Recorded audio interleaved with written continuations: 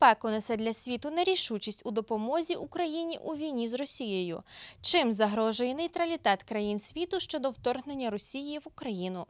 Спираючись на історичний досвід, розповідає War Against War. Suffering from indecision? Sadly, this is a common problem in the world. Indecision is chronic procrastination that occurs when one has to make an essential decision. As a rule, it emerges due to fear of the consequences of such a decision. But indecision often has even more alarming consequences.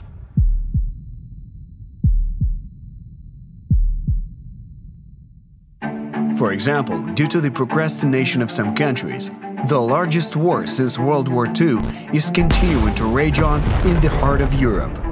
These countries justify such indecision with their neutrality policy. There are even those who still hope to reach an agreement with the aggressor. Something similar happened in the last century. In 1936, the German military entered the Rhineland, even though the Treaty of Versailles provided for the reduction of the German army and the region's demilitarization. In response, the leadership of France, which could mobilize up to 100 divisions in a few days, did nothing. They limited themselves to a declaration condemning Hitler's move.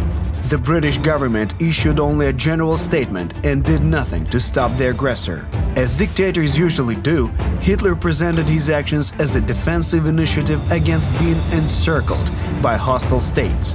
Subsequently, Germany annexed Austria, and the prime ministers of France and Great Britain signed an agreement with Hitler, according to which Czechoslovakia had to cede the Sudetenland to Germany. No one wanted to see another World War I with millions of victims.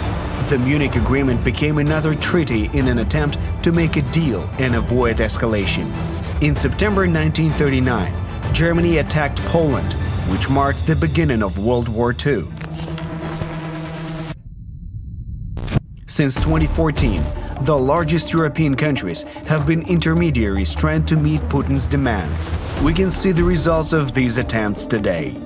Aggressors never stop if there's no proper response. Aggressors always lie and manipulate.